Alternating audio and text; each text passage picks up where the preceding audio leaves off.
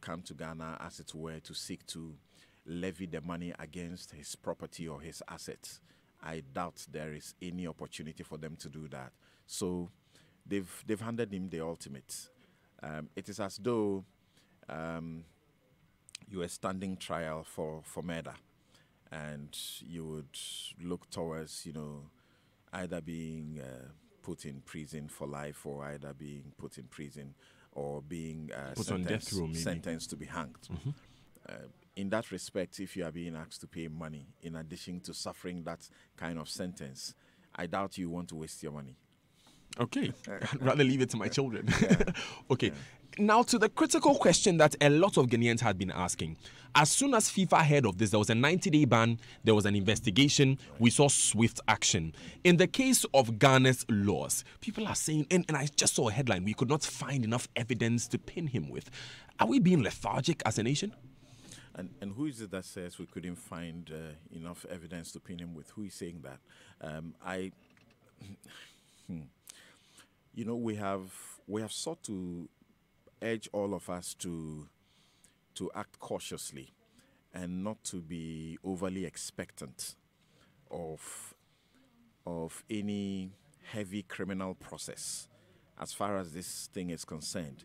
But people sometimes just don't want to listen because they have seen a video of a man who is, as it were, boasting of his abilities to do one thing or the other because of his alleged connections to the corridors of power, and also suggesting that certain amount of money, if they were giving, they were able to secure certain things. Going through the criminal laws of Ghana, I clearly cannot find any crime in that kind of talk, okay? I clearly cannot find any crime in that kind of talk. There are I may not say ancillary, but the connected issues of his conversations and the revelations in the video, and now subsequently also informing us of his dealings and connections with certain companies, which suggested some level of potential money laundering. In that regard, I say, when the investigators are done with their job, they may point us to certain crimes or alleged crimes in that regard. Beyond that, all the things that you heard him say that got you angry, that made you feel embarrassed, they are just what they are. I cannot find the crimes in them. You mean statements like, if you give me this amount of money, I can get you a meeting with this person, I can get you a contract? Including him receiving some money and putting in his bags. I cannot see the crime. The point is that, look, criminal law, let's say, may be funny. People have a feeling that, we have seen him taking money and putting it in a bag. So he's guilty of a crime. It's unfortunate. Article 19 of the Constitution of Ghana is what guides us to determine what constitutes a crime. It says that a crime ought to be stated in black and white in a law, and the sanctions for it must also be prescribed. So once there is no law that says that, an activity you have done is a criminal offense, it is not. Samson, let's take this final route on this matter. It is not. Yes. You see, and there are aspects that people may want to pay attention to. Mm-hmm. Our laws are territorially limited. Even granted that from what is being perused, if there is cogent evidence that meet the acid test to be able to found a criminal charge and to sustain same during prosecution, the question to ask is, what is the territory under which that activity said to be crime took place? Okay?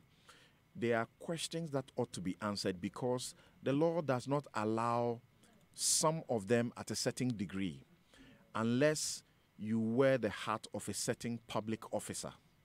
Okay. Which public officer would this be? The law is very clear. Okay. I wish we could read it back. Okay.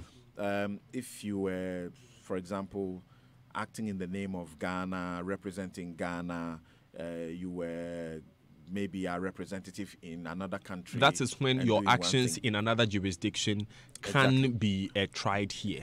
And in that jurisdiction, what you're doing, is it a crime to start with? So there are a number of questions that ought to be asked.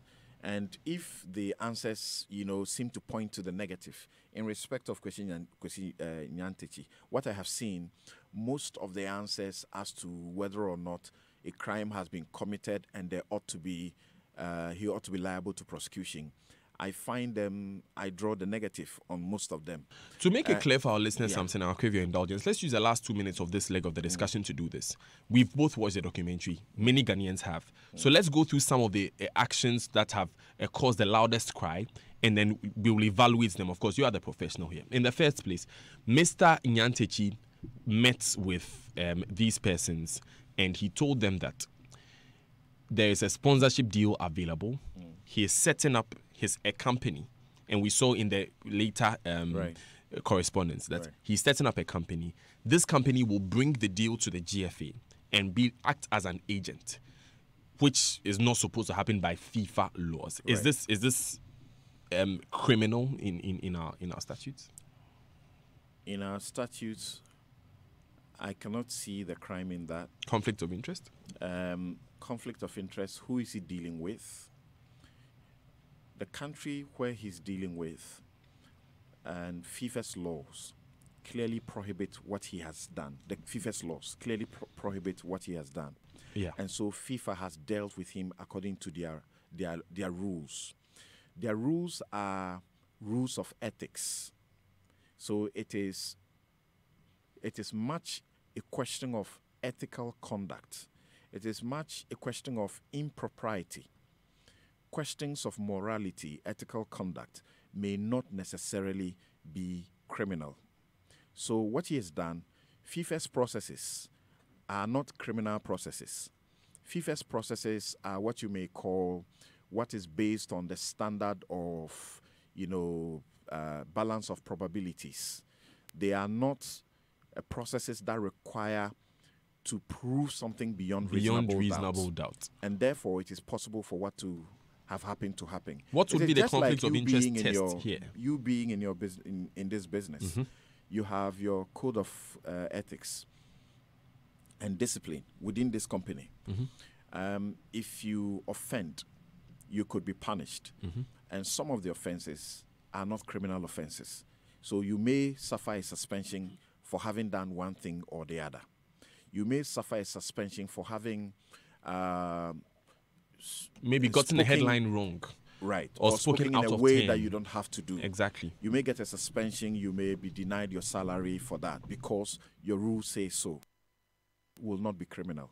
It will not be something that anybody in this institution can make a complaint to the police and have you prosecuted for. So with conflict of interest, what would be what would have made it a crime? What would be that test that would have made Mr. Nyantakyi liable to criminal prosecution? Okay, so somebody says he was getting into a business transaction with him. Yeah. The person must show that in that process, he may have defrauded him. How much did he defraud him of? That can be a clear example where you have defrauded somebody. Then he could be prosecuted on that leg. Beyond some of those things, and again, when you begin to speak about some of these matters, people say you may have a certain, dislike for the methods that Anas uses. Some of his methods, when I'm wearing my journalistic hat, Good Governance and Rights Activists Act, I support him wholeheartedly. But again, when I'm dealing with the law, I find problems with some of the processes that he takes. So that if, I have said before, if one is not in a process of committing a crime, and you catch him committing the crime, but you bait them. Okay, you bait them, and sort of deceive them to make certain pronouncements in suggesting that they are capable of doing one thing or the other for you. You may not be standing on a strong legal footing.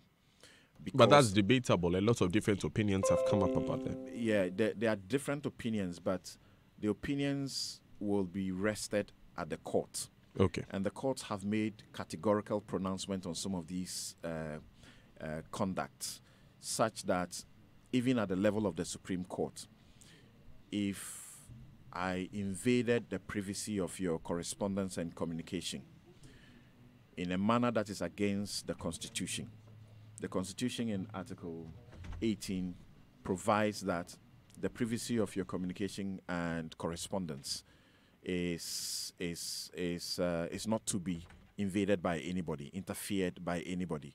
But there are grounds on which it can be interfered. If it is to prevent crime, for example, and I interfere in that process, I am doing the right thing. And the law says that kind of evidence will be admitted in court. But if that is not the purpose, and if I'm not empowered properly to do so and I did it, it will not be admitted in court. The court has shut down some of that at the level of the Supreme Court, so that the evidence is not admissible at all. Otherwise, we'll live in a society where we'll engage in pure blackmail and use them as basis of fighting our people we don't like in the name of fighting crime. Finally, Samson, you were mentioning that there may be some money laundering considerations that we could make. Yep. In a minute, bring that to us. Okay. So you discover where he talks about setting up a company and the manner in which the transaction is supposed to be conducted through a certain named businesses. The question to ask is, the investigators, if they have gone through the process of investigating this, would they have come to a conclusion that he has done such previous, transactions and done them through these companies? And what are the tax obligations that have been fulfilled, for example? And if it is clear that monies have been shipped in the manner that breaches the Money Laundering Act, and they have gotten into these companies, clearly there would be a question to answer. But you know what? The accusations, including that the Attorney General is not prosecuting him, are unfounded. The Attorney General is not an investigating authority. The Attorney General receives the dockets from investigators, from police, from IOCO, from special prosecutor, maybe from special prosecutor, but not exactly. Yeah. And then we'll review them and give an opinion that the evidence so produced will lead to one conclusion, particularly that in the criminal prosecution, you ought to prove one's guilt beyond reasonable doubt. The law says, and as the Supreme Court has said, where there is a scintilla of doubt, a small doubt, that does not inure to proving your case properly. It must inure to the benefit of the person who is accused, and therefore they ought to walk. And an Attorney General will need all of that investigation done and done well, and then be sure that what they have is something that can found, a conviction. Okay. Otherwise, they wouldn't want to put their foot in court and make a mess of themselves. And just to end that, Gloria Kufuor, our Attorney General, said on the 31st of August 2018, I'm reading from a Ghana Web publication, I have not received any dockets for prosecution. It will be recalled that when the issue started, the CID started a probe. The probe is still ongoing, and when they forward anything to me, I will look at it. That's her domain. If she receives the docket, she's duty-bound to review it, and upon her review, makes a determination that there's a case. and that there's sufficient evidence. The point is sufficient evidence that will lead to proving the guilt of the accused person beyond reasonable doubt. And I just said, according to law, where there is the slightest of doubt in your ability to prove, it should inure to the benefit of the person who's been accused. Okay. Because by law, the person who is accused is entitled to sit in the court and not to say a word. Because our jurisprudence is that, unlike the civil jurisprudence that applies to the French Francophone countries and French, speaking people, you must prove his guilt beyond reasonable doubt. If you don't discharge that burden, the person cannot be, as it were, found guilty. So I guess we should be asking now what Anas may have supplied. Those who may have received it. We understand Iyoko received some. The special prosecutor may have also received some of that. What further investigations may have revealed? We should be asking them the questions. They should show us whether or not their investigations, there was need for further investigations, and what the further investigations have concluded on. Otherwise, what you just saw on that footage and the pronouncements of the man on that footage, I can say that 1,000 times, are not matters that will constitute a criminal prosecution. Not even defrauding by false pretenses, which is what the president... Who? Okay. And doing so in which territory? And by the territorial application of the law, is he liable? All right. I mean, we should look at all of these things. Okay, so we will be speaking with the lawyer for Anas Arime, or Anas himself. He'll be answering that question for us, those questions you have raised. What did he present to government? Right. What further investigations have been ongoing? Okay, he may not be able to tell us, but in his liaison with government, from his understanding. And we can also ask what his expectation was, because Anas brought this to a conclusion, I'm sure, not just for FIFA's purposes. What was his expectation? We heard him damaging the image of the president and damaging the image of the country. Sorry, that is not a criminal offense. Samson, hold on for me for a moment. Lawyer Kwesi Nyantakyi Ban has joined me on the line. Mr. Kwesi Nyantakyi Ban, thanks very much for your time. Thanks for having me. So what was presented in terms of evidence to government? We know a lot was presented, but in a gamut, what did we give government? We gave government all that we gave to FIFA. Every single thing.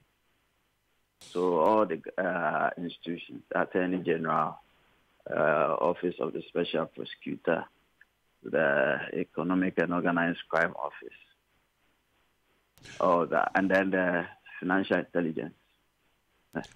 Do you agree that with what was seen on the tape and the extra evidence, well, we don't know the extra evidence that was given, but with what was seen on the tape, it would be difficult to make a criminal case considering the fact that we have to prove beyond reasonable doubt in these charges? I'm not the one to determine someone's criminal liability or otherwise. I mean, it's for the state institutions to go through what was given to them and come to a conclusion or otherwise. But as for beyond reasonable doubt, say, what do you need more than a person who is seen on tape doing this or that? You want God himself to come down to tell you that this is what he did. Unless you're saying that the video evidence was dreamed of, it wasn't there, it was contrived, it was manufactured. Otherwise, you'll be calling on God himself to come and testify. But I won't go into the determination of someone's criminal liability or otherwise. I am not seized with that kind of power. Okay. Lawyer, a person seen on tape doing what? What specific actions in that evidence did we expect governments to act on? Once again, let me state, everything we gave to FIFA, we gave to government. There's something that FIFA did, painstakingly went through the evidence piece by piece. Beyond video evidence, there's also a person's handwriting. Beyond that, there are also numerous email messages coming from the supposed sheikh, the secretary of the supposed sheikh, to the person of interest, coming from the person of interest to the other side. There are even threats of death, threats of harm on phone conversations and all that. FIFA did an analytical job, went through the pieces one by one to come to the determination they came to yesterday. You remember that first 30-day temporary ban, and then they hadn't finished the process, by which time they then extended it by 45 days. And then yesterday they came up with their conclusions. They have found bribery and corruption. Then again, Mr. Jabing, FIFA was not carrying out a criminal prosecution process. So the burden of proof was not the same standard as government will be required to. No. Once again, you are trying to draw me into a determination of criminality, and I'm saying I'm not going to go there because I don't have that power. I'm only saying that it is that kind of evidence that was presented to the government institutions. And mind you, they are still investigating. Let's be patient. They are still investigating. So presented to government for what purpose, Mr. Jabing? Several purposes. Wherever it goes to has its purpose. If it goes to financial intelligence, it has its purpose. If it goes to economic and organized crime office, it has its purpose. Do you get it? If it goes to the police CID, it has its purpose. So if you go into the financial intelligence, for instance, you know that it has to do with issues of money laundering. And again, you have mentioned that, okay, you cannot, it is not your determination as to what a criminal standard is. But anyway, hold on, lawyer. Samson Ladi is in the studio here with me. He has one for you. Samson. Sina, good morning. Good morning, Samson. How is it? Right, I'm good. Now, the question that I think is coming up for us to answer will be that if you are presenting some body of evidence to the Attorney General, the Attorney General, of course, according to Article 88, is the state's chief advisor, and therefore is the only one that mounts criminal prosecutions and even for civil on behalf of the state. But the question is, you must have presented it to IOCO and the other entities for purposes of criminal prosecution. And then if you did not have a conviction that these cannot constitute or will not meet the standard of proving a crime, then what would be the purpose? I mean, you teach criminal law, so you would understand this a lot better. See, once again, let me state. It is a conviction of the person who carried out the investigation. Looked also from my point of view, and from our point of view, this has been committed, that has been committed.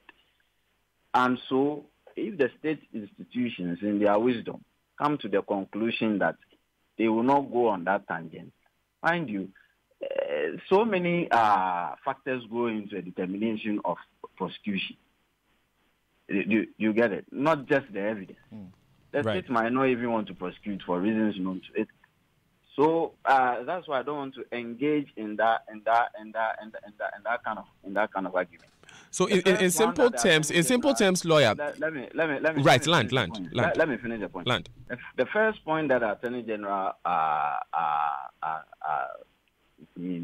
dismissed was the charge of defrauding by false pretenses against him. You know, that came from the president's report to the police that his name has been mentioned somewhere, and so he should be arrested. That did not come from our side. And even in my estimation, I did not think that defrauding by false pretenses was the way to go in that sense. Do you get it? Yes. So with all the facets that are available to the various state institutions, they should come out with a determination whether indeed the evidence is solid enough for them to go on or otherwise. So, lawyer, what did you think was the way to go? You mentioned that in your determination and in the determination of your client, you thought this has been committed, this has. What has been committed? Several things. There's bribery, there's corruption. I'll give you two. The others I'll hold for my purposes. In our laws, isn't bribery and corruption limited to public officials by our laws? Depends on how you are looking at it. It depends on how you are looking at it. How should we look at it? The one who is engineering it and the one on whose behalf it is being engineered. Depends on how you look at it. I have no intention to engage in a criminal law lecture this morning on radio, but it depends on how you look at it. It was being engineered and the purpose for which it was being done, and the aim and final object of the person who was engineering it. If you look at it critically, everything will fall into its right chips. What's of the question of jurisdiction, lawyer? The fact that this was committed in another country. What was recorded anyway? It is. You have concluded that it was committed in another country because the video was recorded in Dubai. But mind you, the company was set up in Ghana in pursuance of the meeting in Dubai. 7 days after, or 10 days after the meeting, the company was set up here. And then accounts were set up here in anticipation of receiving monies here in Ghana, all in pursuance of this enterprise. So you cannot just say because the video was recorded in Dubai, it was perpetrated. Whatever was perpetrated in a foreign land. Emails were sent from Ghana across borders all the way to the other side of the Indian Ocean. Emails were sent from there here. It implicates the Ghanaian jurisdiction in every sense you look at it. Just you can't ring fence that video alone that was recorded in Dubai to say it was perpetrated in a foreign land. Indeed, most of the acts in pursuance of that enterprise were done in this jurisdiction. Thank you, lawyer Kwesi Nyantakyi Ban, for joining us this morning. Thank you for having me. Kwesi Nyantakyi Ban is lawyer for Anas Arimeyaw Anas. Samson Lade Ayenini is private legal practitioner. We were having a conversation about the legal implications of the number 12 documentary and our expectations of government. I know that for anyone listening who watched the documentary, you'd expect that Charlie heads must roll by now. Why have they not rolled? We have sought to try and answer these questions succinctly, and the word from both parties is, look, we had expectations in terms of charges to be leveled against Mr. Anas Arimeyaw Anas. In our opinion, we have enough to nail Mr. Anas Arimeyaw Anas. But ultimately, government has to investigate, government has to determine. We're going to take these important messages, and there's a lot more that we're going to talk about with Samson, because in the past, in this year that we are in, we've seen 11 journalists being brutalized, being abused physically, one for every month. Unfortunately, 5 of these journalists have been my colleagues here at the multimedia group across the country. So the question we are asking ourselves, why should going to work present physical harm to ourselves? And most critically, what has been done about these other 11 cases, both from us as an organization, from the state? How have those efforts been frustrated or challenged, if they have? If you have any of those questions, you can send them in on 0244 340 437 and at Joy 997 FM on Twitter, Joy 99.7 FM on Facebook. Also coming up shortly on the Super Morning Show, when we have 29.6 million people having to share 55 ambulances, what would you say if you saw 30 ambulances sitting down that we have spent 2.4 million euros on, which are not in use? Whose fault is it? Who has caused it? Politics or corruption? Stay with us. We'll answer those questions.